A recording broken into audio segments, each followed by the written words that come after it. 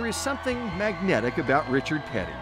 Maybe it's the hat and sunglasses, that ever-present smile, or the fact that he is gracious and accommodating to friends and fans.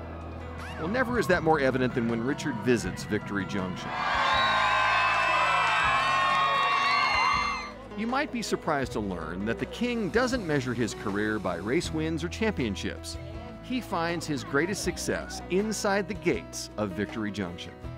This is the pinnacle of Richard Petty's racing career, being involved in the Victory Junction Gang Camp.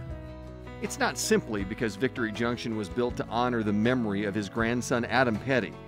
For Richard, it's about how this incredible camp changes the life of every child we serve. I always think that, the kids come here, they have a good time during the summer or during the time they're here, but I think it opens up the rest of the world to them. For him, racing was the vehicle that drove everyone to support the idea of Victory Junction.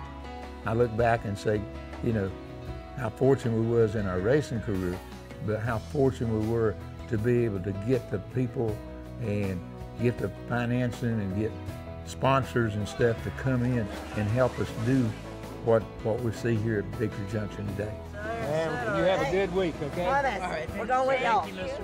I think he comes and he sees these kids and he sees them running around and he sees the impact that Victory Junction has on these children's lives. And he looks at that and he's like, that's a legacy.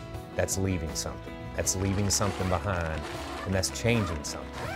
This is something that'll be here long after anybody that had anything to do with the original part, they're all long gone. To ensure camp will continue to serve children with serious medical conditions, we need you.